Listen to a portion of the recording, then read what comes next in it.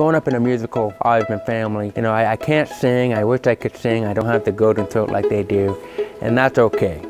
But I've always wanted to master this violin.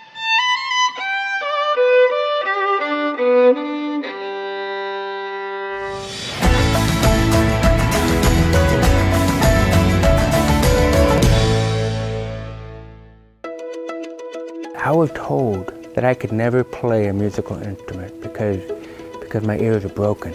In my case, it's true, my ears are broken. But my dad gave me that hope that you can do anything, you can do hard things. I was practicing my violin with my brothers. They were practicing their instruments, and it was just so loud and obnoxious, and I couldn't hear myself play the violin. I have what they call the disability advantage. I turned my hearing aids off, and now I can't hear anybody in the room, which is nice. But then I experienced a miracle. I put my violin next to my cheekbone, and I started to play. I couldn't believe it. I could actually hear what I was playing. Not by hearing it, but by feeling it through the conductive vibration of that instrument.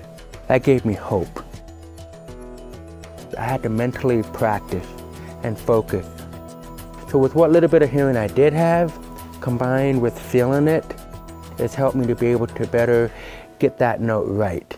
My dad would always help me one-on-one. What better mentor that can you have? Someone that plays 8 instruments already.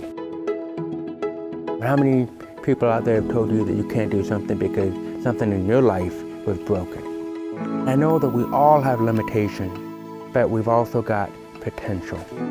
All of our dreams can come true if we just work hard at it.